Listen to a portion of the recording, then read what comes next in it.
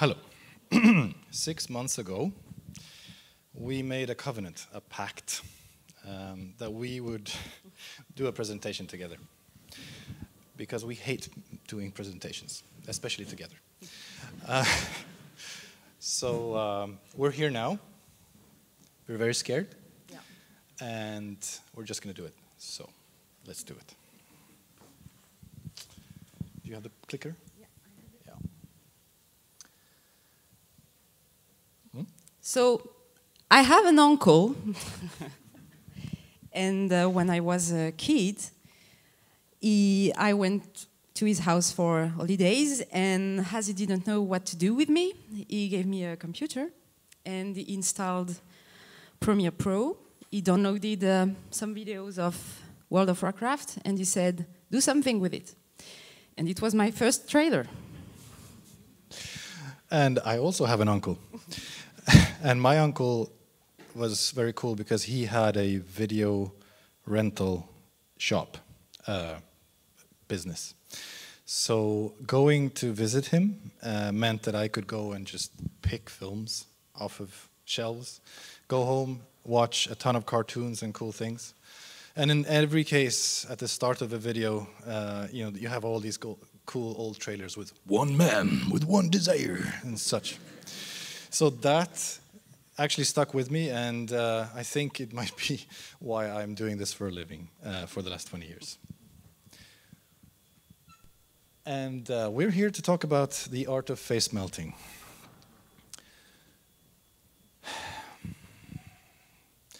We won't have the time to actually talk about every part of face melting, but we will go through some key workflows and things that we use in our work at RawFury, where we are. Just for the context, we are a team of 5 people working all over Europe. We produce trailers, but other kind of video, a lot of different kind of video. And sometimes we use externals to work with us. I think there's one in the audience. Where is he? Yeah. Nice. Because we have a lot of trailers to do. Yeah, RawFury publishes around 5 to 7 titles every year, and we make at least 3 trailers for every game, and maybe even more or twice that. So there's a lot of work to do. Right.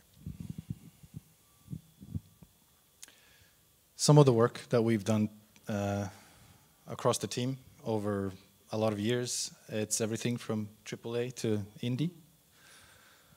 It's a huge, as you can see, diversity of game, and that's why we are a strong team. Yeah, that's it, I think.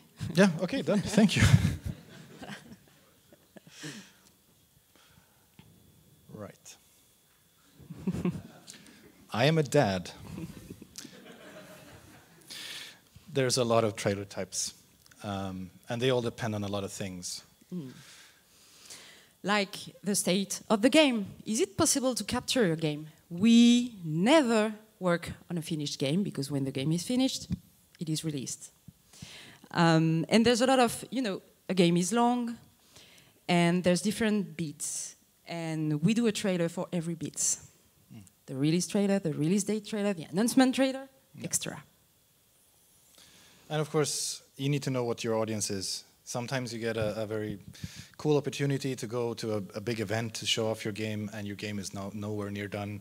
But you need to find a way to show it there, because this is a good way to get wish lists, and those are very crucial to selling the game later. You might go into, it might be just for YouTube or social media. It's just very imperative to find what your audience is, and that will determine what type of trailer you make. And of course, most importantly. And just before that, if you're doing a trailer for Japan or China, it's going to be a very different kind of trailer. Yeah. And your budgets may vary. We work at an indie games publisher, so our budgets are not AAA. And we will try to find solutions to make as much bang for your buck as possible. But if you have the budget to go live action or CG or hand sock puppets, that's great. But we will show you some techniques that we use to keep those costs down to make trailers. The rough cut. This is the first step of doing a trailer. This is a very basic version of your trailer that show the general flow, the emotion, the atmosphere, the rhythm that you want to put in your trailer. Yep. You can use text, images. You can, if you like a shot in a movie, you can put it in your rough cut. This is just to have a reference and to explain to your team or your client what you want to do, because it's hard to express emotions or feelings with words. Yeah. If you are great at drawing or know someone who's great at drawing, you could create storyboards. These are, of course, a little bit easier to follow for someone, and especially if you make them animated like this. This reflects basically the final product to a T. It's very crucial when you're working with, if you're doing in-engine cinematic or CG outsourcing, this will help you so much. And of course, if you're working in an engine, you can just put white boxes, a character, and try things. Yeah. It works. You work a lot like that when you do a trailer. It's just crucial to show what you're doing to get everyone aligned, including yourself, what is going to happen during this production. Hello? Pointed here. So this is a rough cut made by Pontus. As you can see, this is simple.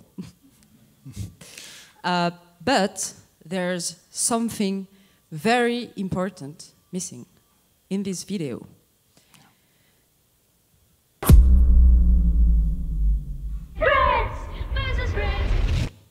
Let me tell you about the friends that invested all they had on a shady site that looked like a scam. It said buy this magic cards to play the coolest game and fight against your friends with no consequence. Watch out, buddy, here goes our grenade. You know where to find me, this is friends versus friends. You're a titan, but I am not afraid. You will need a helmet, play friends versus friends.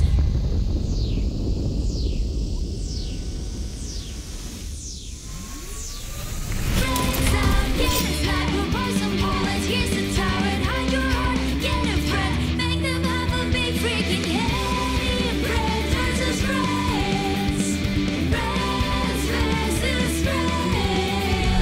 Friends versus friends. That's Friends versus Friends, coming out on May 30. Pre-order now. It's going to be great. As you see, I have a microphone in my hand, and I wanted to sing that bloody song. I'm glad I didn't. And good luck getting that out of your head as well. But yeah, music edit. Music edit. This is the first thing we do in the team of RawFury. We always start with the music edit because it will give you the rhythm of your trailer. And in a trailer, the rhythm is important. Yeah, we have 3 main workflows depending on the project. And I guess the first thing is your game will have music of some sort, but that's not probably the greatest to have for a trailer. You can try cutting that down. But it might be hard to get those ups and downs that you need, that intensity that you need. So there's a better option. But more expensive. You can hire a composer or even your game composer to create your music, but it requires to have some experience because you need to talk a lot with the composer. Who start, the composer or you? Yeah, the chicken or the egg, basically, for a trailer. Or you can use stems if you have a nice music. The stems are the different part of the music, like the voice track, the violin track. But it is a bit complicated, and I don't use it because I like when things are simple. But Roland, who likes complicated things, use it a lot. Yeah, I like the freedom that it gives me, because so here is a track from Sable, the announcement trailer for Sable. That was the song was made by Michelle Zauner of Japanese Breakfast, and it's a great song, but it's 2 minutes and 45 seconds long, and we needed to make something closer to a minute. So here I asked to get the stems, all the separated instruments, and this way I could actually make something that starts to look like a trailer. You can see that the intensity is going up, and then goes down. So I made my own composition, and working with Michelle, then trying to find the best way to not destroy her song. And she approved this, and I'm very proud of it. But anyway. Do we have some developers in the audience? Yes. So wake up and listen. Debug tool menu. We don't have the eternity to do the trailer. We need to be able to play your game quickly. So we need a debug tool menu.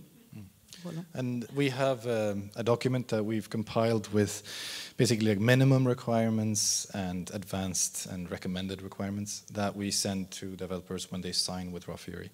And then it's up to the developers to implement the minimum ones, but the rest is optional. It depends on where you are in the project, if it's even possible to do. But of course, the more tools that we have, the better. And the minimum ones... The minimum ones are being able to disable the UI. Because when we do a trailer, we don't only do one video. We do trailers for Xbox, PS5, PS4, Switch, etc. So if we add a UI, a Xbox UI, we can't show it if we put it in the Nintendo stores. So we do trailers without UI for that, because we don't want to do a trailer for each platforms. And the other reason is that a trailer is short. It's just 1 minute. So you have to go to the point. And sometimes HUD or UI are a bit polluting the shot. That's why we are disabling it. We need to mute the music. Yes. And this is a very important thing. Again, we don't have all the time in the world to capture your games, even though they're lovely, we love them. But to be able to jump around and get the shots that we need, if you have an implementation of some form of teleport or save state, or just load a specific level, specific loadout, whatever it is, everything like that helps us to just get our shots on time. Because it is a bit of a tough thing to have to play through a lot to get to that shot, and then you will screw it up. I will screw it up until I get it for on the 20th take. So very important. And I wanted to show you a very advanced debug menu we have at RawFury for the game Kingdom 80s. Kingdom has a lot of, it's not an old game, but the developers had the time to do something very nice. So this is the debug tool. I can do all the things I want. I can give coins, change the time scale. I can randomize the appearance of my main character. I can spawn all the characters I want. I can even control all the characters I want. I can move the camera as I want and teleport the player where I want. And like I say, you don't see it, but I can save position too of the camera. I can change the weather. I can trigger some special event in the game. I can, of course, win or lose the game. And the saves and load are very important because, for example, in this game, when I need to do a fighting shot, I prepare everything.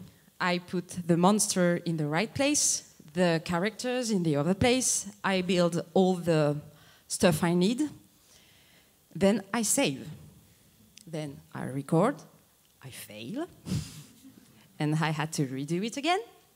And then I just have to load the first save I did. I don't have to do everything from scratch. So it wins a lot of... It's a gain of time. Massive time saver. Yeah, massive. Time saving. Yeah. Thank you, Roland. And here's the thing. So when you play a game, you don't really think about it, but when you're playing a game, you're inside of it. You really feel a lot more than if you would watch the same shots in a trailer. When you watch a streamer play, you get the emotions of that person, so you can feel what they feel. But you don't do that in a trailer, right? So for us, a way to show those emotions, show those different aspects of a game, we will try to, well, of course with music, as you heard, but also with different angles, different camera angles, camera moves, to better tell that story. So in this case, we have a game called Sable, and it's a first-person game, and the camera is stuck to the character and third person. But we managed to get debug tools to separate the camera from the player and have one person control. You can control both with mouse and keyboard and controller on the same computer. So this is basically couch co-op. So me and Marcus would sit down in front of just the same computer and play around and try to find cool shots. And you're trying to find the angles, wait for it, and that's it. That's in the trailer. That's lovely, right? And you can have a lot of fun with that. It's also very difficult because we're all seeing the same screen. I don't know what I'm doing, so I'm trying to run up the stairs, but wait for it, and that's the shot. And I looked at the recordings there, and we have like the first recording for this session starts at like 12, and it ends at almost 2:30. And with just 2.5 hours, we didn't even feel that we were playing the game for so long. And here's an extra fun fact. When we had to do this trailer, I had actually started going on vacation, and we have a little summer cottage in the woods in Sweden. And we do have fiber there, so we have broadband connection. And Marcus was in Stockholm, sitting at the office, and I would connect through something called Parsec. I don't know if you know it, but one of those connecting to a computer through the internet. And I could use the controller on that machine through my controller on my machine in my cabin in the woods. And together we recorded these shots, separated 200 kilometers, and just by chatting and trying to find it. And this is also where your rough cut comes back as a very important tool, because you need to know what to record. So of course you have a shot list of, I need this vehicle, I need this setting, this character, etc., etc. So a lot of fun. Yeah, because in Sweden they have fiber everywhere. Not in France. Yeah. Not in Saint-Aubin-du-Cormier. And you can see here that, you know, it takes a lot of practice to try to do it, and I'm constantly like, go right, go left, no, not that way, come on. And it just took forever, but you know, we're laughing, and I've muted the sound here, but it's basically us like, yes, no, idiot. Yeah, so it's sort of like that. All right. Sometimes things happen and you don't have the time to do a game capture, or you can't. So you have to find a quick solution. In this case, we were supposed to have a CG trailer, but we didn't have it. So we had a week to find a plan B to do an announcement trailer without capturing the game. Yeah. Game capture. But we had artworks of the game. So after a very long meeting, we decided to do a 2.5D trailer. What is 2.5D? It's 2D layers that you put in a 3D space. And we have an expert, Marcus. So every person of the team was working on just one shot, because this is very long, veranda or horribles. So it can be a great solution, yeah, if you can't do a gameplay trailer. Next. Yeah, the next step in this, you can do something called camera mapping.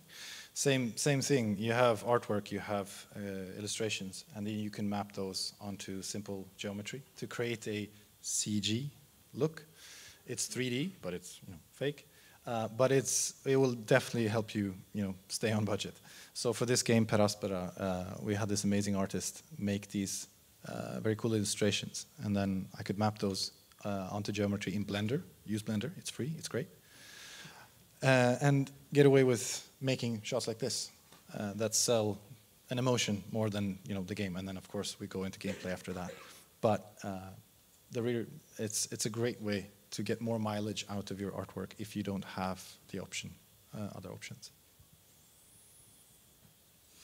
And if you really want to do a CG trailer, but you don't have the budget to hire a company, you have the chance to have a game that with a lot of different assets. So what you can do is an in-engine cinematic, and we have an expert here that will explain some tips. Yeah. But going back to the thing that when you have an opportunity to show a game at some specific event that will give you a lot of views, we got that for this game, Ereban. For the announcement, we got to be part of this huge Microsoft conference event. The game was not ready to be shown, performance issues, etc. But also, it's a big stage. You want to show something really, powerful. So we're showing a cinematic version of what the game is, and this is all in game. Demo map. They have the main character. They have the bad guys. And then it's a question of sitting in Unity, Unreal, whatever engine you're using Timeline and Cinemachine, for instance, to create these shots and get a really cool trailer out of it.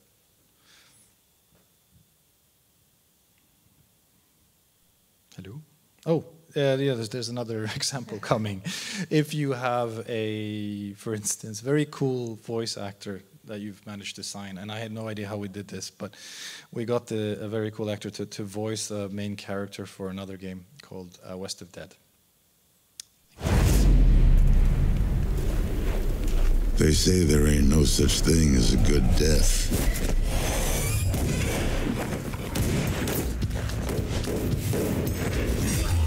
Depends on which side of the gun you're on and what you're fighting for.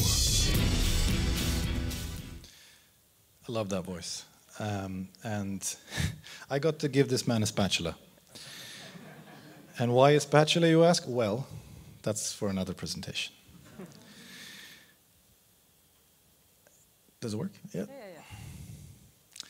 Yeah, so the same as I talked before, building blocks, using Cinemachine and Unity, for instance, to string these things together. This is basically me interpreting the gameplay in a cinematic way and trying to find things that, in my rough cut, I've mapped this out, how I want the character to perform these actions, and then trying to find those animations. But at this point in the process, we actually didn't have an animator on the game anymore, and we were running out of time and budget. So I needed to find a better way, a cheaper way to do this. And there is a great resource called Mixamo. And if you haven't used it, well, I see, yeah, Mixamo. A huge library of motion capture data. Really great, very visual, you can see everything.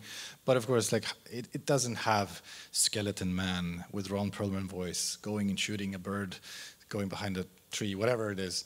You need to find the building blocks. And of course, yeah, there's the guy, there's a goalie right here. He's waiting for the ball. Okay, that guy does an uppercut. And you can just find those things that you need and mix them together and blend between the animations, and then boom, there's your cinematic. And of course, you can have a bit of fun with it as well. They have a lot of fun stuff.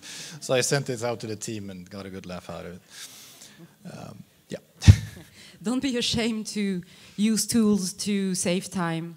When I started at RawFury, I was convinced that I was a bad video editor if I use tools because I need to do everything from scratch. And then I met Roland, Marcus, and Dino, and they use a lot of plugin tools, scripts to win time, and it was a life-saving thing because I could do trailer very quickly with that. We even used ChatGPT to write script for us in After Effects. But that being said, just to be very clear, we do not use AI to create any types of images or 3D models or any of the sort, because that's a very gray area and we do not really condone it. But for script making, like I suck at coding, but ChatGPT made me world champion. So it's great. And it saved me so much work being able to import text layers from a text document into After Effects, putting it in After Effects just like in after each other, and just it just works so flawlessly and it's lovely. So don't be afraid to use that. So now you have your shots, you have your music, your rough cut, and yeah. So video editing, it's 20% technical, 80% artistic. Why am I saying that? Because when I started my company, Yuko Creative, I went in a lot of video games events, and when I was talking to some people, mostly men, mostly developers, they said, hey, we know how to do a trailer. I know how to use Premiere Pro and After Effects. And I was like, no. Because video editing is a question of practicing. You can be good in technique, but don't know how to edit a trailer. Yeah, this is a lot about practicing. And yeah, I've seen this as well. And I mean, I've been making trailers for over 20 years, and every project I start with a developer, there's always going to be that case of, yeah, but I made a video about our trip to Fiji. I know how to make a trailer. Yeah, that's a great video. I love it. Cool trip. But let's make sure that we make this a collaboration and not a competition. That's great that you know some of it. That's awesome. But if we collaborate, we will actually make something stronger than if we're trying to, like, I'm only working, against you instead of with you. So for us, that's very important that we're on the same page, and we'll try to find a solution that works for everyone, of course.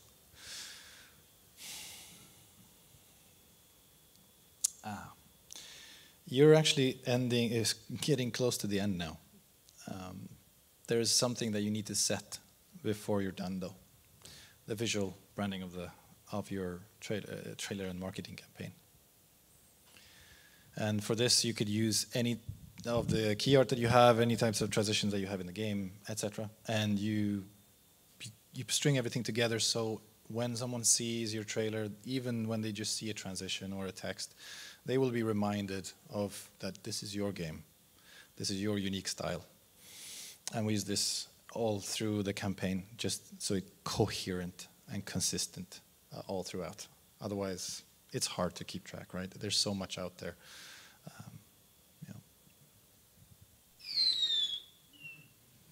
Yeah, yeah, we're done. Thank you for coming to this trailer creation process talk. We're happy to have you here. Thank you. And no. This is not finished. There's still one more step. And we call it...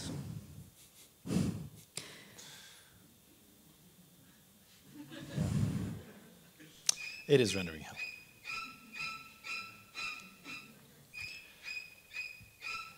I just love that sound. Yeah, at this stage you're exhausted, your computer's burning up, you are burning up, you haven't eaten, you haven't slept, you're very tired. But you need to get your trailer into a bunch of different formats. For example, you need a trailer for TikTok, for Instagram, for Facebook, for YouTube. You need to do a full version of the trailer, a 30-second of the trailer, a 15-second of the trailer. You need to do this same trailer in English, in Chinese, in Japanese, in Russian, in French. And And you need to do a trailer for depending on the age rating of your video, so of the game, so PEGI, ESRB, etc., etc., etc. But this is good because you want to be shown everywhere, and it should be seamless. I talked to someone yesterday. Like, oh, I didn't even know that you did that because I just saw it in French and it was great. I was like, yeah, but it's also in 9 other languages, but you won't see those because you are in France, right? So, and this will give you the most viewership of your asset, and people will know about you. So it's very important steps. We hate it, and if I could not do one thing of trailer editing, it would be this one. So anyone want to take this? Anyway. But you have to plan it in your planning because it can be very long, very, very long. Yeah, the deadline is, when you have the deadline, you are like, yeah, this is when I should be done. But actually, you need to be done like a week before because you have all this stuff. And you know, Adobe stuff is really great, but it tends to crash a lot. Sorry, Adobe. And you will be suffering through a lot of blue screens and stuff like that. And you have to plan for that.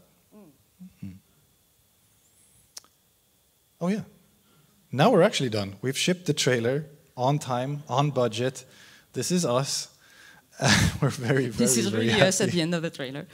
Yeah, and for me at least, it's the most important part here is that before it goes out on the interwebs, when I put it on Slack, this is how we communicate with our devs. I put it on Slack in the channel for a specific game, and you get the comments from the dev. Like, they're super hyped. There's 1,500 emojis, and it's just really, really great. And you're incredibly happy to be at this point. And that actually, to me, it sounds like a cliche, but it actually means more to me when I get that feedback from the devs about something that we did together. And if it's been a good collaboration, of course. Otherwise, it's like thank you and goodbye. It doesn't happen. We are all not the same, and we will have differences, definitely. But. Yeah. And then you put your trailer on YouTube, and you see the commentary section and all the trolls, and they all say that it's a shitty trailer, and you cry, but we are fine. No. Yeah, you don't think about those people. They're a small vocal minority. Fuck them. And this actually brings us to the real end, I would say. End. So we are now going to take in any and all of your questions, and please go ahead.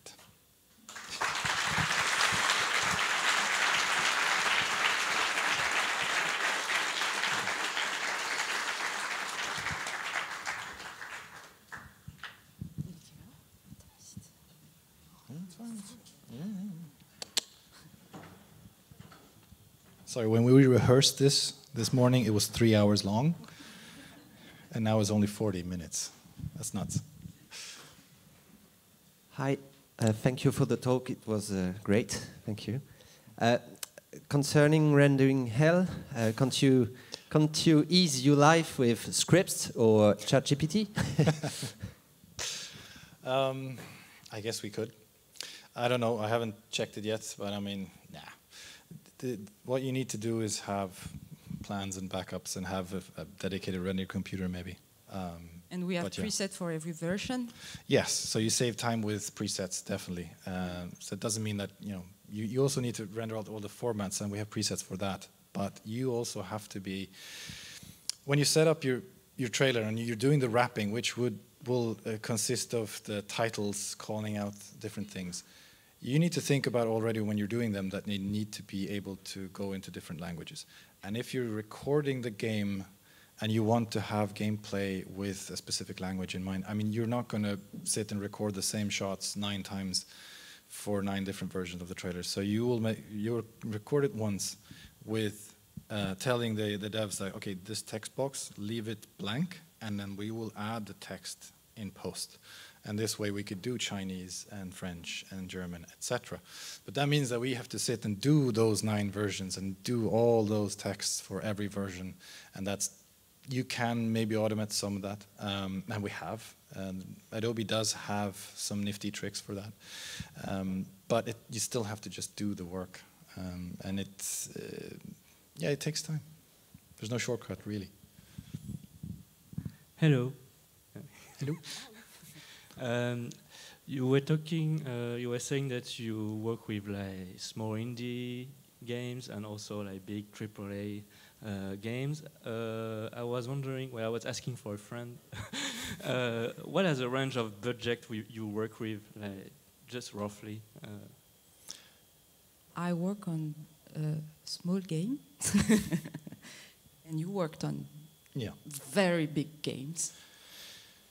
I think it's hard to put. I mean, the difference is in the millions or tens of millions of euros, or even more. I mean, the biggest budget games that I worked on was the Battlefield series, probably the Battlefield 3 or 4, and then Star Wars Battlefront was a huge thing, but that's because it's Star Wars. That license is huge.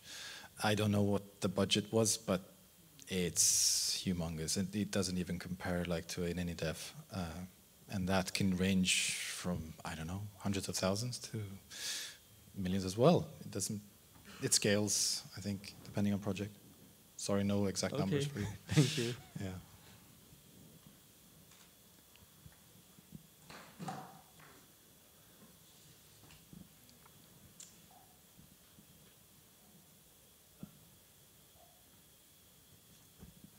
Hi, thanks a lot for the talk. You mentioned you exported the trailers for TikTok and I imagine also Instagram, and so there can be a wide variety of frames and screen ratios. And I imagine that it's pretty challenging for image composition when you're in the vertical or horizontal mode. How do you, and when in the process do you deal with that? I do everything from scratch. The most complicated format is for TikTok. This is like terrible. So you can choose to... Can I say it in French? Sorry. Please go ahead. Tu peux mettre un 16/9 dans le 9/16e, mais c'est pourri. Alors du coup, souvent ce que je fais, c'est que je refais mes plans dans After Effects pour réadapter le trailer à ce format-là. Mais c'est vraiment le pire format. Le format carré, ça va. Mais TikTok, c'est horrible. I was saying that TikTok is horrible, and I had sometimes to redo everything in After Effects. Sorry. Yeah, no, exactly. All games are wide, and all social media formats are tall. So it's silly. But so why don't we just put it on the side, right? Yeah, we need to do a lot of what you call in the film industry called pan and scan. You have to do a lot of moving the picture within the picture, so cropping it, everything down, and then that's an extra step. So for instance, here as an example, we have this game called Backbone, where you have your characters on the left side, and then when you're talking to someone, the text is on the right side. In a widescreen version, they're separated like this, but if you do a TikTok, it's just going to be a blank screen in the middle. So what do you show, the character or the text? Well, you can scan the image like this, or in my case, I cheat a little bit, and I crop the image and I move them together. So it's cheating, but it's not cheating, right? You're just trying to show what the game actually looks like without all the dead space in between, and that also takes a lot of time. It can be fun trying to find that way, because then you're also designing like camera moves in your edit. You start on the character, it pans to the right, and you see the text saying something, and it goes back, and something happens. So it needs some creative fiddling to do that. But yeah.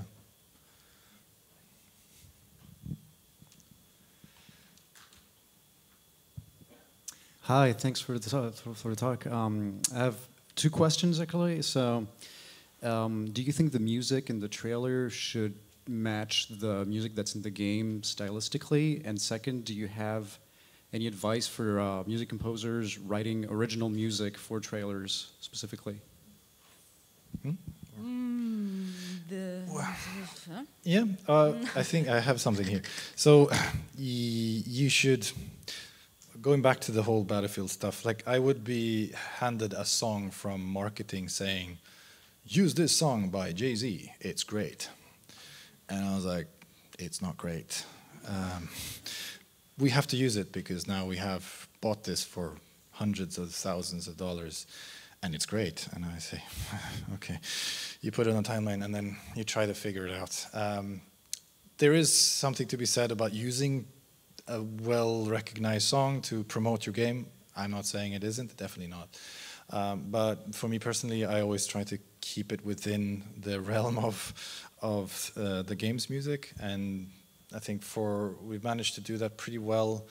Even in that case, when we had a Jay-Z song, we actually changed it to fit the Battlefield sounds and themes, so it's actually a remix, and then that works. Otherwise, I think a good example can be the Kingdom Northland trailer. It's a music that is not in the game. It's by, I don't know the name of the artist, but Calandra, I think. Calandra or something. But this is very close from the game music. So that's what we were saying in the wrapping. It's you have to keep it consistent, except if you have a Jay-Z song. Yeah. Yeah, the Calandra song, I mean, it's made with lyrics that are matching the game. It's talking about what's happening in the game. And it has the sound that the game's composer, he's using a similar vibe because it's Norselands, it's Viking, they're using the same instruments. So it does work, but it is a bespoke song that you've created just for that, and maybe just for marketing, or maybe for the credits or the intro. So it does vary a lot. What was the second question? Any advice for music composers writing music specifically for a trailer? Right. I think here it's the collaboration between you and I is going to be the key here. Like, we need to talk and talk a lot, and try to find that fluid way of working and be able to go back and forth. Because I've used that a lot of times as well with composers.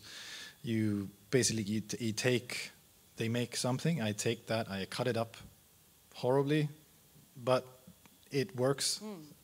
And then you send that back and they're like, oh yeah, I'll fix this. Because then they know what to do, and they just fix the transitions and they're like, now it works. And they send it back to me and I'm like, can we just move this? And then we do that back and forth, and at the end it's going to be awesome because it's going to be like hand in glove. Right, so let's talk. And maybe if you can play the game. If you are doing the music just for the trailer, not for the game, play the game. It's very important.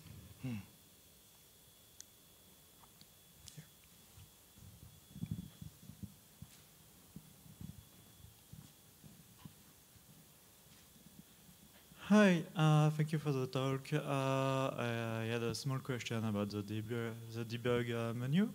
Would it help you if you had access to cameras specifically designed for the social medias?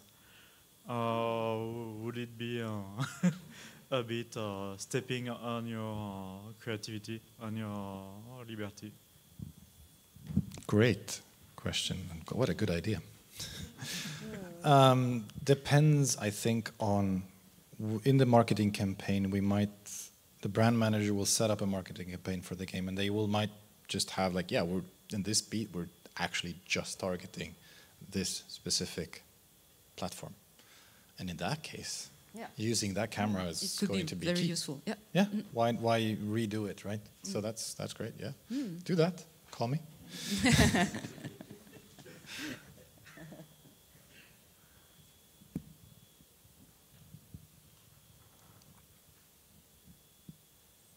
Hi, thanks for the presentation.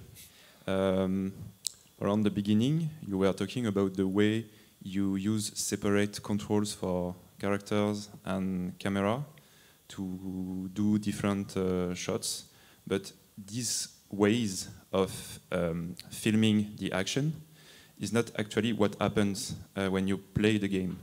So do you often make trailers entirely with that? Or is it always a mix between real gameplay and that to create rhythm? And did it happen that you got the feedback of being of giving false expectations? Just not for the Sable example, but capturing a game and playing a game is very different. We never play the game. We capture. We are setting up a shot, a special shot for the trailer. Because as Roland said, it's hard to give emotions with just a video of 1 minute. So, yeah, that's a good question. So here's my take on this. There's always a mix. It's always a mix. If it's not set up to be 100% like a CG thing, it's always going to be a mix. So you might have an intro that has those cameras, and then you go into gameplay. But for me, it has to flow. So you're watching the same character from the same point of view all the time. For instance, the camera is on the back and is running through landscapes. Looking at that for a minute or two, it's going to get boring and you're going to lose people. So you need to create some dynamism in your shots, and that's why you show the kind of cinematic take on what it is. And you're using what ends up maybe being like a screenshot mode, right, or something like that. So for me, it's not false advertising, because we make it very apparent that this is how you control the character, this is how it looks when you play.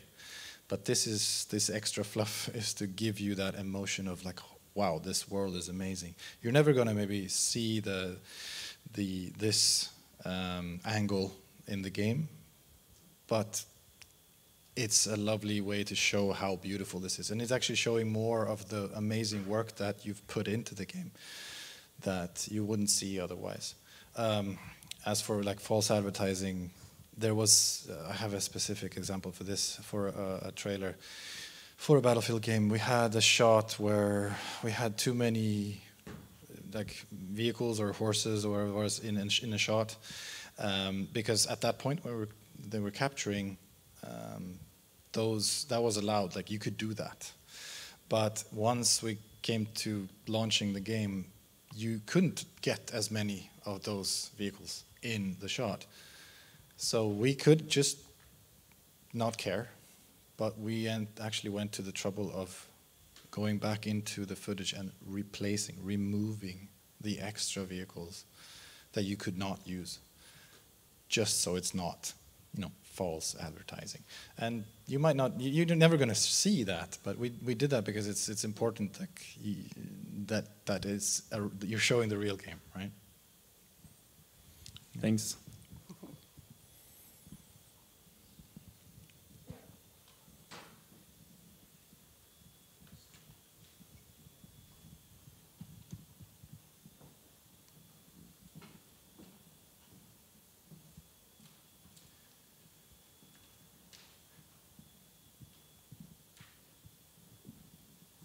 Hi, thanks for the talk.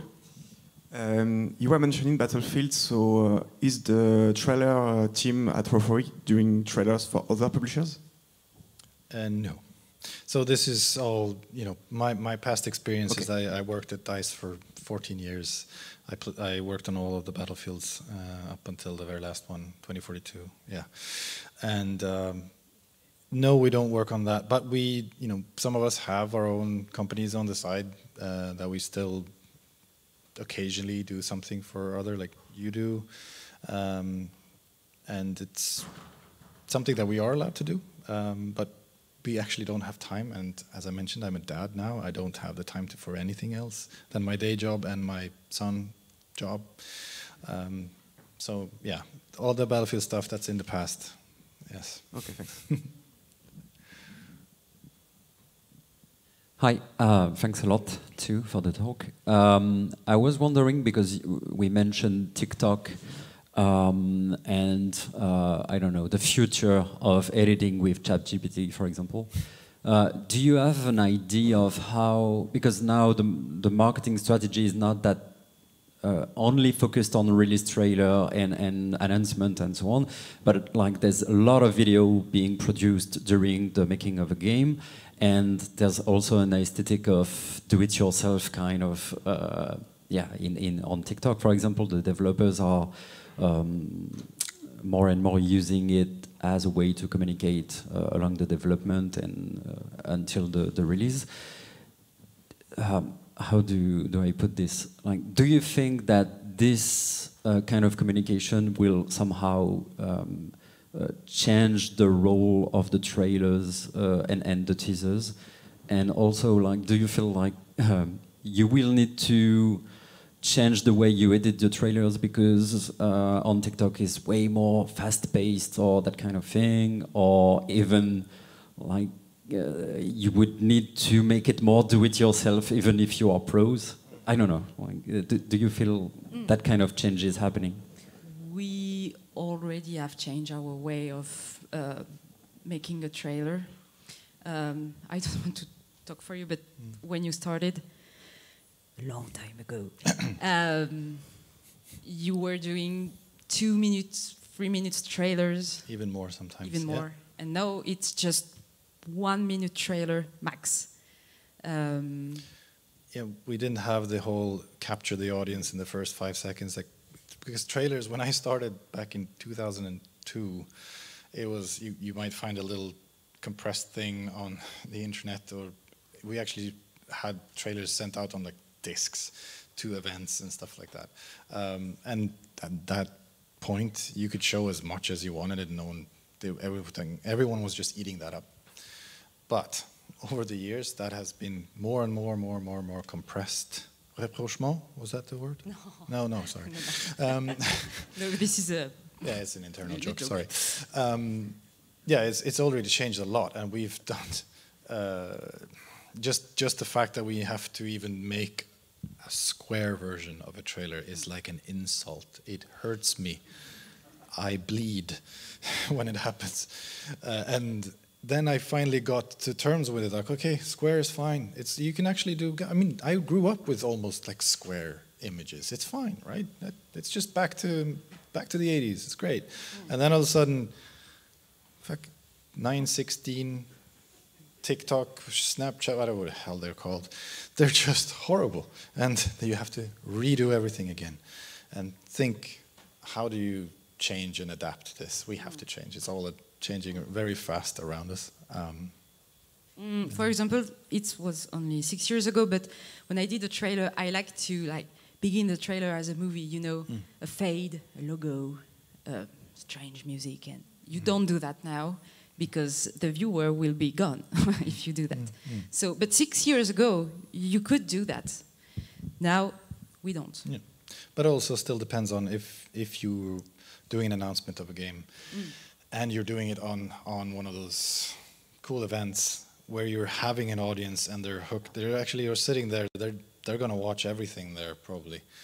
Then you can actually do some of that still. But if we're doing it into social media, you might actually just cut off the first couple seconds just to get into the action faster. So it doesn't even have the build-up and all that stuff. And again, I bleed. I hate it.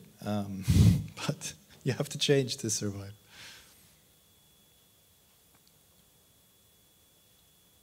Oh, we're done. Okay. Merci. Thank you. Merci. Merci.